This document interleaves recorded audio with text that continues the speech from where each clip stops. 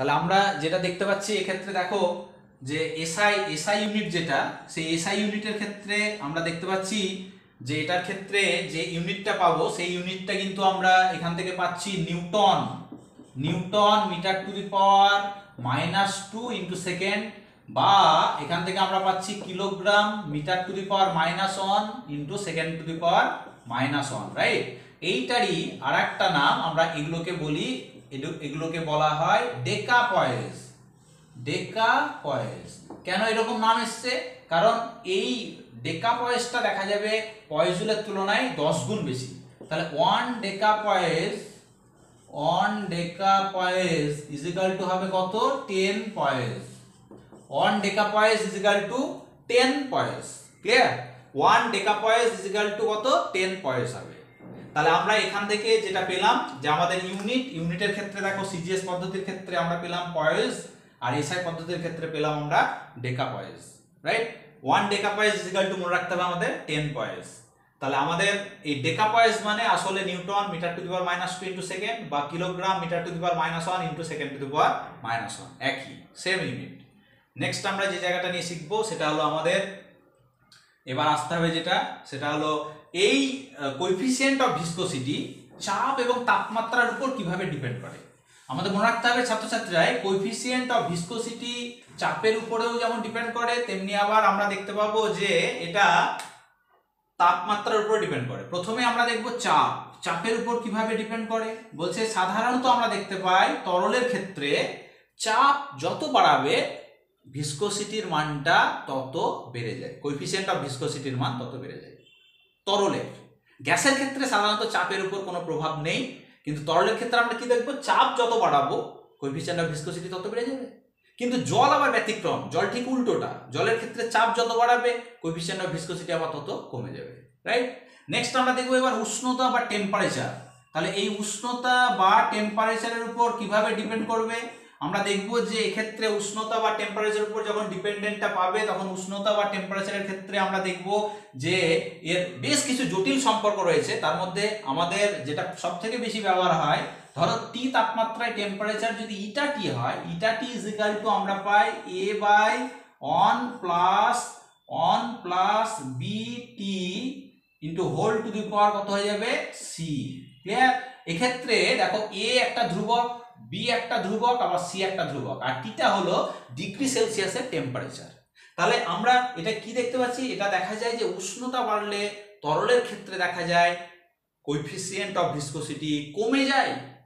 অন্যদিকে গ্যাসের ক্ষেত্রে আবার উষ্ণতা বাড়ার সঙ্গে সঙ্গে কোএফিসিয়েন্ট অফ ভিসকোসিটি বাড়ে, রাইট। তাহলে তরলের ক্ষেত্রে উষ্ণতা বাড়ার সঙ্গে সঙ্গে কোএফিসিয়েন্ট অফ ভিসকোসিটি কি হয়, কমে, আর গ্যাসের ক্ষেত্রে কোএফিসিয়েন্ট অফ ভিসকোসিটি আবার বাড়ে। তাহলে আমাদের এই উষ্ণতার ডিপেন্ডেন্ট এটাও আমাদের মাথায় রাখতে হবে। নেক্সট আমাদের যে জায়গাটা মনে রাখতে হবে সেটা হলো আমরা চলে যাবো এবার এখান থেকে ক্রিটিক্যাল ভেলোসিটি এবং রেনল্ডস নাম্বার। তাহলে এক্ষেত্রে আমরা শিখবো যেটা, সেটা ক্রিটিক্যাল ভেলোসিটি এবং রেনল্ডস নাম্বার। তো ছাত্রছাত্রীরা অলরেডি ক্রিটিক্যাল ভেলোসিটি সম্পর্কে বলে দিয়েছি।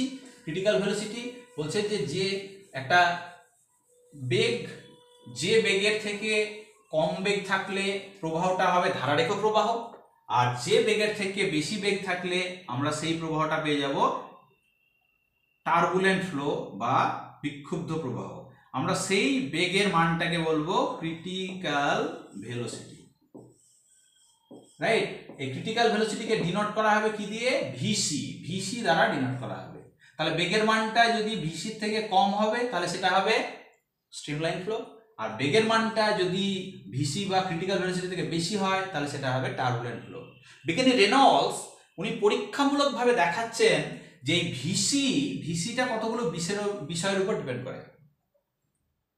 ভিসি দেখা যাচ্ছে যে ভিসি ভ্যারিজ অ্যাজ ইটা, VC varies as 1/ρ, VC varies as দেখা যাচ্ছে যে 1/L। এখানে কোনটা কি, এখানে হলো ইটাটা হলো সান্দ্রতা গুণাঙ্ক, রোটা হলো তরলের ঘনত্ব, আর এলটা হলো তরল যে নলের মধ্যে দিয়ে প্রবাহিত হচ্ছে তার ক্যারেক্টারিস্টিক লেন্থ। এই ক্যারেক্টারিস্টিক্স লেন্থ বিষয়টা কি, যদি নল হয় সেই নলের ক্ষেত্রে সেটা হবে ডায়ামিটার, আর যদি কোনো নদী বা কোনো খাত হয় তাহলে তার প্রস্থ, সেই প্রস্থটাকে বলবো আমরা ক্যারেক্টারিস্টিক্স লেংথ। আর নলের ক্ষেত্রে সেটা হয়ে যাবে কি, তার ডায়ামিটারটা। ক্লিয়ার? বিজ্ঞানী তাহলে রেনল্ডস দেখাচ্ছেন যে ক্রিটিক্যাল ভেলোসিটি তিনটে বিষয়ের উপর ডিপেন্ড করছে। একটা সান্দ্রতাঙ্কের সরাসরি সমানুপাতিক, ঘনত্বের ব্যস্তানুপাতিক, আর একটা হলো ক্যারেক্টারিস্টিক্স লেংথের ব্যস্তানুপাতিক। তাহলে তিনটেকে যদি আমরা যৌগিক ভেদের সূত্র অনুযায়ী কম্বাইন করি তাহলে আমরা পাচ্ছি ভিসি ভ্যারিজ অ্যাজ কত, ইটা বাই রো এল, রাইট? তাহলে এখানে সমানুপাত চিহ্ন থেকে সমান চিহ্ন আসতে গেলে তুমি একটা ভেদ ধ্রুবক পাবে, সেইটা বিজ্ঞানী রেনল্ডস এর নাম থেকে, যেটাকে আমরা আরইসি বা রেনল্ডস কনস্ট্যান্ট বলি। তাহলে ইটা বাই রো এল, উপরে তাহলে ইটা আর নিচে হলো রো এল। ক্লিয়ার? তাহলে এই আরইসি যেটা, এটাকে বলি আমরা রেনল্ডস কনস্ট্যান্ট নাম্বার, বা এটা রেনল্ডস নাম্বারও বলা হয়। এই রেনল্ডস কনস্ট্যান্টের মানটা আমরা আরইসির মানটা ধরে নিই কত, 2300 ধরা হয়। এটা বলছে যে এই আরইসির মানটা যদি 2300 থেকে কম হয় তাহলে বলছে যে সেই ফ্লোটা হয় স্ট্রিমলাইন ফ্লো। আর যদি এই আরইসি বা রেনল্ডস কনস্ট্যান্টের মানটা যদি 2300 থেকে বেশি হয় তাহলে সেই ফ্লোটাকে বলি আমরা টার্বুলেন্ট ফ্লো। ক্লিয়ার ছাত্রছাত্রীরা? তাহলে এক্ষেত্রে অনেকের মাথায় প্রশ্ন জাগতে পারে, স্যার তাহলে একেবারে 2300 থেকে মানে 2299 হলেই স্ট্রিমলাইন, আর হঠাৎ 2301 হয়ে গেলেই টার্বুলেন্ট হয়ে যাবে? বলছেন না, এরকম হয় না। আসলে কি হয়, আমরা বলি যে এই রেনল্ডস কনস্ট্যান্টের মানটা যদি দেখা যায় যে 2000-এর থেকে কম তাহলে সেটা হবে স্ট্রিমলাইন ফ্লো। আর যদি রেনল্ডস কনস্ট্যান্টের মানটা দেখা যায় যে 3000-এর থেকে বেড়ে গেল তাহলে সেটাকে বলবো আমরা টার্বুলেন্ট ফ্লো। তাহলে মাঝামাঝি জায়গাটা কি, মাঝামাঝি জায়গাটা কিন্তু একটা ক্রিটিক্যাল কন্ডিশন হিসাবে ভাবা হয়। তার মানে দুম করে হঠাৎ করে স্ট্রিমলাইন ফ্লো থেকে টার্বুলেন্ট ফ্লো হয় না, এটা মাথায় রাখতে হবে। কিন্তু আমাদের মোটামুটি ভাবে মনে রাখবো যে আরইসির মানটা 2300, যেটাকে স্ট্যান্ডার্ড ধরা হয়, রাইট?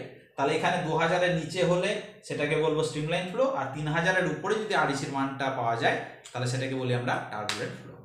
তাহলে এই বিজ্ঞানিক রেনল্ডসের একটা পরীক্ষামূলকভাবে নির্ণয় করা একটা কনস্ট্যান্ট, যেটাকে বলি আমরা রেনল্ডস কনস্ট্যান্ট। নেক্সট আমরা যেটা শিখবো সেটা হলো লাস্ট আমাদের টপিক, সেটা হলো টার্মিনাল ভেলোসিটি, এবং সেখান থেকে শিখতে হবে আমাদের স্টোকস ল। টার্মিনাল ভেলোসিটি এবং আমরা শিখবো স্টোকস ল। তাহলে আমাদের শিখতে হবে যে টার্মিনাল ভেলোসিটি বিষয়টা কি এবং স্টোকস ল সেটাই বা কিভাবে আমরা পাবো। তাহলে আমরা চলে যাবো এবার টার্মিনাল ভেলোসিটি। টার্মিনাল ভেলোসিটি কাকে বলবো, বলছে যে একটা অসীম ডাইমেনশনের কোন একটা পাত্র, মানে যার লেন্থটা অসীম এরকম ধরা হয়, তাহলে সেই পাত্রের মধ্যে দিয়ে, সেই পাত্রে তুমি হয়তো কোনো একটা ভিসকাস লিকুইড রেখেছো। আমাদের এই প্র্যাকটিক্যালটা আমাদের আছে, পরীক্ষায় করতে হয়। তাহলে তুমি এখানে কোনো ভিসকাস লিকুইড রেখেছো, আমরা সাধারণত গ্লিসারিন ব্যবহার করি বা ক্যাস্টর অয়েল। তাহলে এই ক্যাস্টর অয়েল বা আমরা সাধারণত গ্লিসারিন ব্যবহার করলে এর মধ্যে দিয়ে সরু সরু দেখবে বল, মানে যেমন আমাদের সাইকেলের যেমন বিয়ারিং গুলোতে ছোট ছোট বল পাওয়া যায়, তো সেই রকম ধরনের ছোট ছোট বল, এই বলগুলো এর মধ্যে দিয়ে যখন ফেলা হবে তাহলে কি হবে, প্রত্যেকেই জানো যে এটা ডিউ টু গ্র্যাভিটি নিচের দিকে, তাহলে তার ওজনজনিত বল নিচের দিকে এবং উপরের দিকে আমরা প্লবতাজনিত বল পাবো। তাহলে এই দুইয়ের লব্ধি হিসাবে বলটা নিচের দিকে কাজ করবে। সেই বলটা, এই যে আমরা লোহার স্ফেরিক্যাল বল, তাকে নিচের দিকে পড়তে সাহায্য করবে, মানে তার বেগ ক্রমশ বাড়াবে, ত্বরান্বিত করবে। তাহলে এটা যখন নিচের দিকে পড়বে তাহলে বলতো এর সংস্পর্শে থাকা এই তরলগুলো কি হবে, এর সঙ্গে নিচের দিকে প্রবাহিত হতে থাকবে। কিন্তু তরলের ধর্ম কি বলছে, তরলের ভিসকাস ধর্ম এই বলগুলোকে বা এই যে স্ফিয়ারগুলোকে, সেগুলোকে পড়তে বাধা দেবে।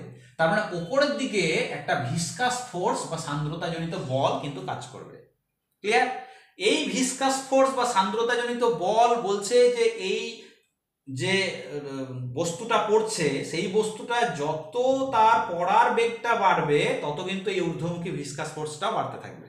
তাহলে একটা সময় তাহলে এখানে এই বেগটা ক্রমশ যত বাড়বে তত ভিসকাস ফোর্সটা বাড়বে, বাড়তে বাড়তে বাড়তে বাড়তে বেগটা যত, তাহলে এই বস্তুটা নিচের দিকে পড়বে তত তাহলে তার বেগ বাড়ছে, বেগ বাড়তে বাড়তে যখন ভিসকাস ফোর্সটা আর নিচের দিকে ক্রিয়াশীল লব্ধি বলটা সমান হয়ে যাবে তখন দেখা যাবে ওই বস্তুটার উপরে আর কোনো লব্ধি বল কাজ করছে না। তার মানে এই বস্তুটা একটা নির্দিষ্ট উচ্চতা নামার পর আমরা দেখতে পাবো সে একটা ম্যাক্সিমাম ভেলোসিটি রিচ করলো, সেই ভেলোসিটিটাকে বললাম আমরা ভিটি।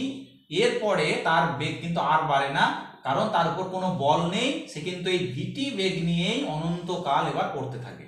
এই যে বেগ, যে ম্যাক্সিমাম বেগটা রিচ করার পর তার বেগ আর বাড়ে না, আমরা এই বেগটাকে বলি টার্মিনাল ভেলোসিটি, বা যাকে বলে প্রান্তীয় বেগ, টার্মিনাল ভেলোসিটি, বা যাকে বলবো আমরা প্রান্তীয় বেগ, রাইট। তাহলে এই বেগটাকে বলি আমরা টার্মিনাল ভেলোসিটি বা ভিটি, যেটাকে ভিটি দ্বারা ডিনোট করা হবে।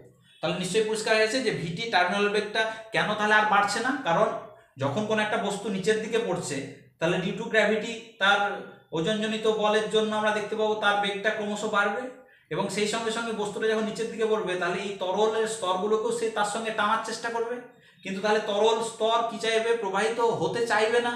তাহলে সেই তরল স্তরগুলো এই প্রবাহের বিরুদ্ধে, মানে তার বেগের বিরুদ্ধে একটা উপরের দিকে বল প্রয়োগ করবে, যেটা হবে ভিসকাস ফোর্স। তাহলে কি হবে, এই বেগ তার যত বাড়বে, পড়ার বেগ যত বাড়বে, ভিসকাস ফোর্সও বাড়বে। তাহলে বাড়তে বাড়তে একটা সময় গিয়ে কি হবে, ভিসকাস ফোর্স আর নিচের দিকে ক্রিয়াশীল লব্ধি বল, যেটা তার বেগটাকে বাড়াচ্ছিল, সেই দুটো বল যখন ইকুয়াল হয়ে যাবে, তখন কিন্তু তার উপর ক্রিয়াশীল লব্ধি বল শূন্য। তার মানে আর বেগ বাড়ানোর কেউ নাই। একটা ম্যাক্সিমাম বেগ রিচ করার পর সেই বেগ নিয়ে সে অনন্তকাল করতে থাকবে, তার মানে আর বেগ বাড়ছে না। আমরা এই বেগটাকে বলি টার্মিনাল ভেলোসিটি। ছাত্রছাত্রীরা শুনলে অবাক হবে যে আমাদের বৃষ্টির ফোঁটা প্রায় দেখা যাচ্ছে 15 কিলোমিটার উপর, 12 থেকে 15 কিলোমিটার উপরে মেঘ তৈরি হয়েছে, তার মধ্যে থেকে ওই বৃষ্টির ফোঁটাগুলো যখন নিচের দিকে পড়ে, তাহলে 12 থেকে 15 কিলোমিটার যদি কন্টিনিউয়াস তার বেগ বাড়তো, তাহলে আমরা কিন্তু কোনোদিন বৃষ্টির মধ্যে ভিজতে পারতাম না। কেন, সেই ফোঁটাগুলো বা সেই শিলাবৃষ্টি যখন হচ্ছে, তখন এত জোরে আমাদের গায়ে বা মাথায় এসে আঘাত করতো, দেখা যাচ্ছে মাথা ফুলে হয়তো গোল হয়ে যাচ্ছে, আমাদের শরীরে প্রচন্ড আঘাত পেতাম। তাহলে কি হয়, আসলে সেই বৃষ্টির ফোঁটাগুলো কয়েক কিলোমিটার নামার পর তারা একটা ম্যাক্সিমাম ভেলোসিটি রিচ করে যায়, টার্মিনাল ভেলোসিটি দিয়ে কি হবে, বাকি দেখা যাচ্ছে যে 10 কিলোমিটার সে পথ, সে কিন্তু আর বেগ তার বাড়ে না, একই বেগ নিয়ে সে নামতে থাকে। তাহলে বুঝতে পারছো, যদি তার বেগটা কন্টিনিউয়াস বাড়তে থাকো, তাহলে কত মানের সে বেগ লাভ করতো, এবং সেই বেগ নিয়ে যদি আমাদের শরীরের উপর পড়তো, তাহলে বুঝতেই পারছো আমাদের শরীর সেই জায়গায় ফেটে যেত বা ফুলে যেত। তো সেটা কিন্তু হয় না। তার মানে আমরা একটা নির্দিষ্ট উচ্চতা, নির্দিষ্ট হাইট নামার পর সে কিন্তু একটা বেগ লাভ করে, যেটাকে বলি টার্মিনাল ভেলোসিটি। সেই টার্মিনাল ভেলোসিটি নিয়ে সে কিন্তু অনন্তকাল নামতে থাকে নিচের দিকে। ক্লিয়ার?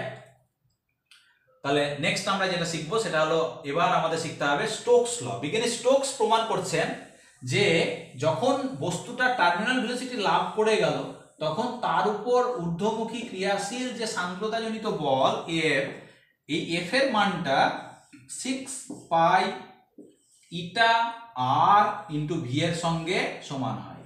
6 পাই ইটা আর ইন্টু ভি এর সঙ্গে সমান হয়ে যায়, রাইট।